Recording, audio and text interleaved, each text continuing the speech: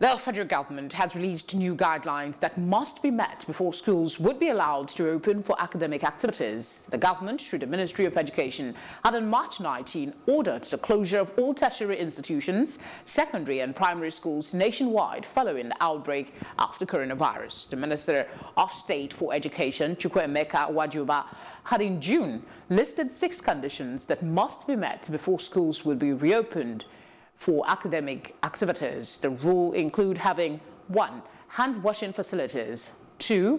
Body temperature checks, 3. Body disinfectants at all entry points to their major facilities, including the gates, hostels, classes, offices, 4. The whole premises of each institution must be decontaminated, and 5. Maintenance of the highest level of hygiene. They are also advised to ensure social and physical distancing in class sizes and meeting spaces.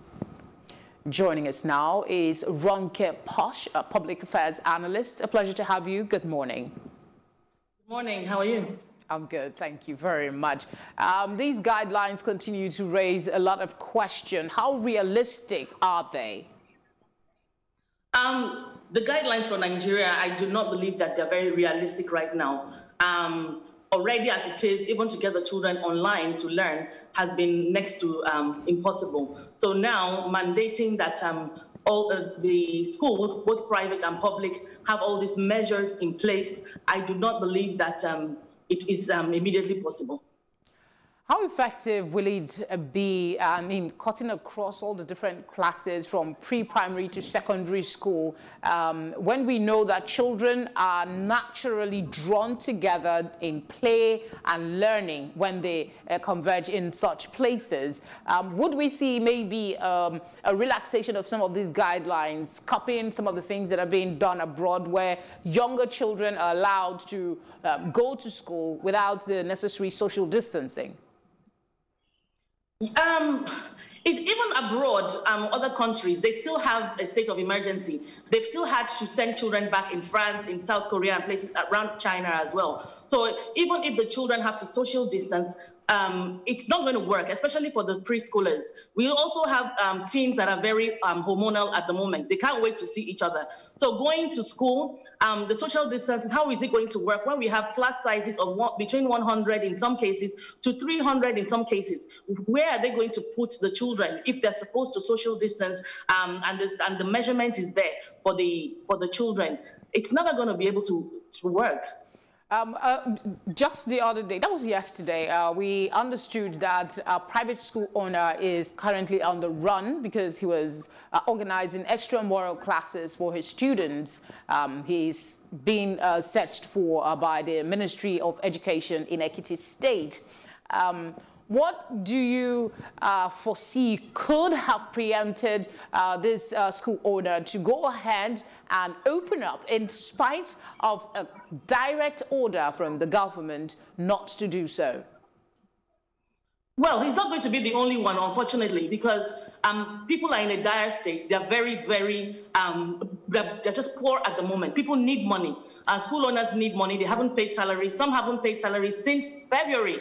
March, April, May, June. So they need a lot of money. The pressure is on. So they're cutting corners. They're breaking the law. They shouldn't, but it's happening all around. We hear it dotted around. So it's just what it is. People are doing things that they would not normally do. I can't be very specific now, but there was a news piece about a chairman confirming that the federal government has agreed to help offset the salaries of teachers in private schools for the duration that the schools are closed. Have you heard the same information?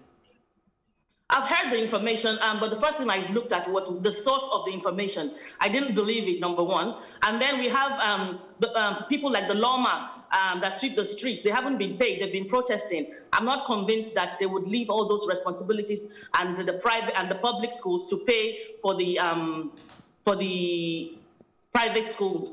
I'm not convinced. I don't believe it's true. I've not heard it in any credible from any credible source. What worries you about children who don't have access to even radio, which is the medium we're using for education in recent times in Lagos and some other places, as well as online? What worries you about these children who are in really hinterlands, the rural communities, and the effect this lockdown and the continued closure of schools is having on their education cycle?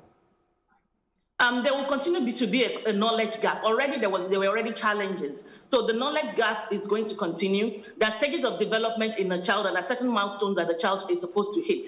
And as they continue to stay at home, and they're not doing anything, they're not doing anything at home, by the way, because people are saying children are home doing nothing. When children are left at home, they come up with all sorts of things. So some of them are getting into trouble, some of them are being sexually abused, and things are happening to the children at home. So the situation is just going to be from bad to worse. They need to be engaged in one capacity or the other. If it means that they are given learning packs that they need to pick up from schools at certain times, whatever it is that we can do to reach those children. It's happening all around the world. It's not convenient, but we need to ensure that there's continuity in their learning. You are a school owner. What would you advise, considering everything we've been through, and you rightly acknowledge this is a novel situation globally, what would you suggest to the government as measures to take during this period to ensure that our education system doesn't go fallow? The only way that it's really going to work is if we really prioritize online learning at this time. Sending the children back to school is not going to work. We need to prioritize online learning.